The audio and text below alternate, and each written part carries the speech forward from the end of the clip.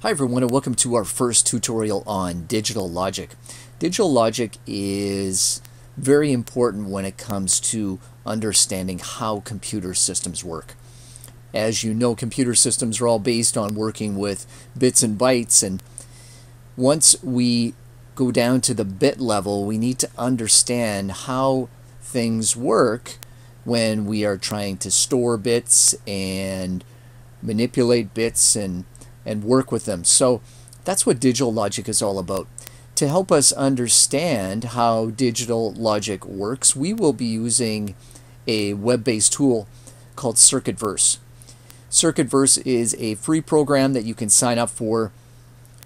Teachers can create their own account if they want to have students create files and different projects in CircuitVerse. It's a drop and drag system that's very easy to use. I've put a few different logic gates up here. We've got an AND gate, we've got an OR gate, we've got an inverter, and it's really easy to use CircuitVerse and to wire up different digital circuits. We can simply connect inputs and outputs together by using the draw tool to simply draw in the connectors for the inputs, and we can do the same thing for the outputs. If I want to simply create a node, I just need to let go of my mouse and then I can draw up and draw across.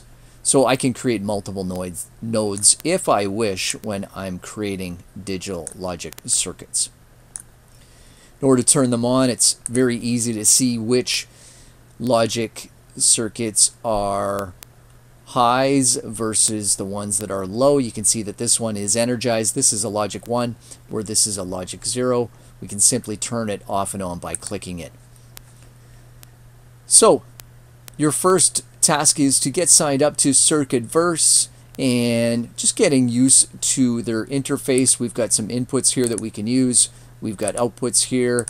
We've got various gates and so on that we will be looking at in future tutorials. That's it for this video. Take care. We'll talk to you soon.